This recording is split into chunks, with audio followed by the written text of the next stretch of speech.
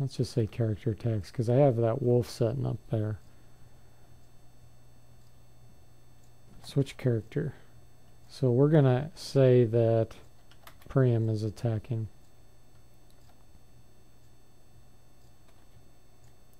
Okay, so then what did the character roll? Let's just say, for example, a 45. And he's slashing. So he hit for 5 points of damage. Oh, I guess he gets 2 attacks maybe. This time let's say 100. He failed. Yeah, so he got 2 attacks based on his level. So now we can switch characters. Try the next one. Cast spell.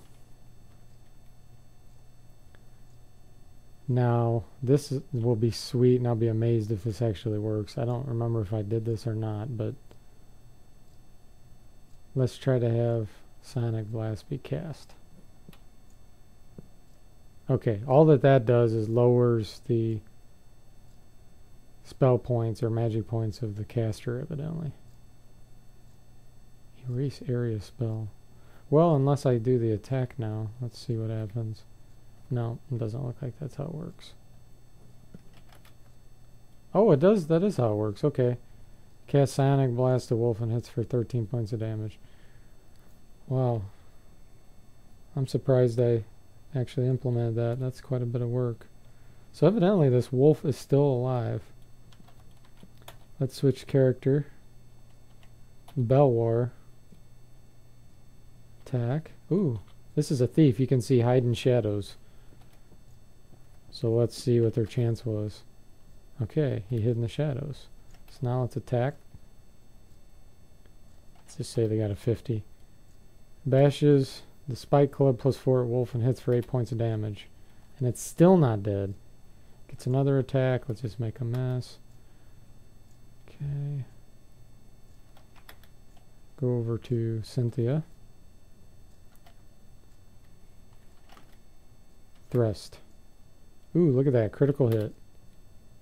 So now, each critical hit, you roll to see how severe the critical hit was. Let's say it was about a 30. Okay, so the right leg, the lower bone was broken. Unconscious 4 rounds and 1/3 move rate. Damage from critical was 10. So she thrusts his Y-hander at wolf. 28 total damage, and the wolf falls to the ground. And then there's the experience. You can see that the experience obtained is based on the base for the monster plus the hit points of damage done. It shows the wolf's down. Okay, so we're done. Now we can make it where the monster attacks too. Choose attacking monster, the wolf. Attacks Priam. Say it rolls a 10. Hits Priam, but it failed to inflict damage.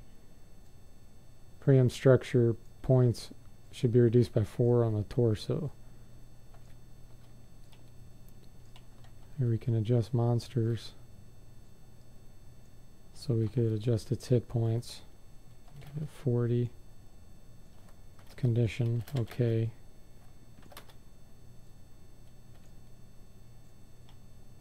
We can view character status. This was just a quick way to look at the characters and see how they're doing. You'll notice that the magic points have gone down for Kairos, and stamina's gone down a little bit based on the types of actions they've done.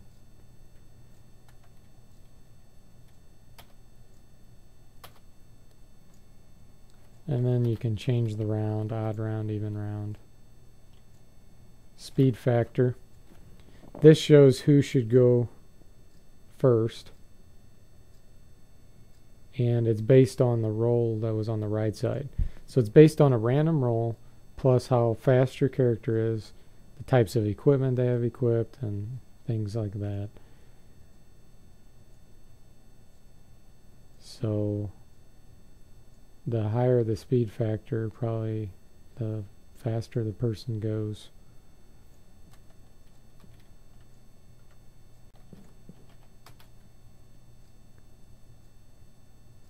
I also made it where you can view the rules to the game. Because it was so complicated, I wanted to have this in here so I could even go back and look.